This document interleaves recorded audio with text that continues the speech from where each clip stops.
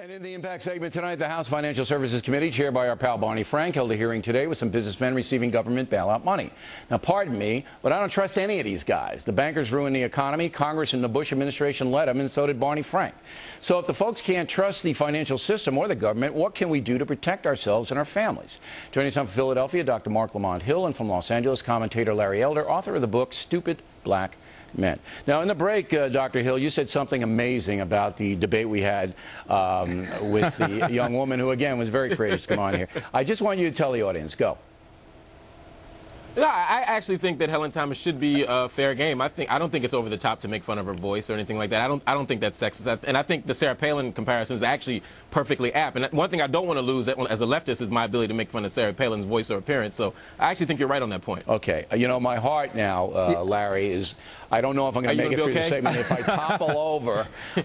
You know. But look, Dr. Hill's my heart stopped beating. Yeah, you know what else, Bill? Not only is she fair game, she's not even a journalist anymore. She's now a columnist. Right. And she says that all reporters ought to be liberal. So, of course, she's fair game. The Tonight Show routinely made fun of John McCain's age, and I see no reason why we can't make fun of Helen Thomas's age, and you did it in I thought a humorous and respectful way. Well, I didn't do the age deal or the appearance deal. I just want everybody to be clear, and you can watch the stuff on the Fox News website. It was the voice pattern, and it was obvious what I was doing. But I'm always open to criticism. But I really respected the young woman for coming in here. All right. Look, I don't trust any of these Bill, guys. If I could say, go ahead, Larry. And Bill, if I could say real quickly, if you don't mind, you did leave out what's happening with Vogue magazine, because I think they've got the trifecta: sexist, racist, and ageist. On their cover right now is a very attractive picture of Michelle Obama, but there's no picture of Helen Thomas. Okay. Now, I think somebody ought to get on that.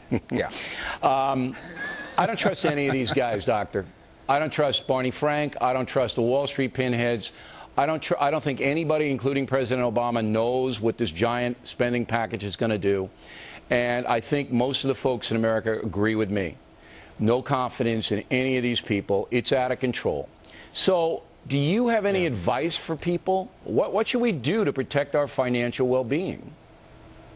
Right. And see, Bill, once again, you're almost right on this. I think you're right to the extent that people don't trust the government and people don't trust Wall Street. And I agree that they shouldn't trust Wall Street at this moment. But there's a difference between saying that people can't trust the government and saying that people shouldn't trust the government. You know, the argument that you're making is often taken up by conservatives as an excuse to deregulate and to have hands-off government, when in fact what we need to do is have more regulation and more oversight so that we can create a government that we do trust. But here's the and that's why I think Barney Frank is right on the money. Here's the problem with that. When you have a guy like Barney Frank, who is supposed to be in charge of oversight, running the House Finance Committee, he didn't do his job because he was ideologically blinded. He wanted to give mortgages to everybody. So he's in charge of oversight. He didn't provide it. That's not true.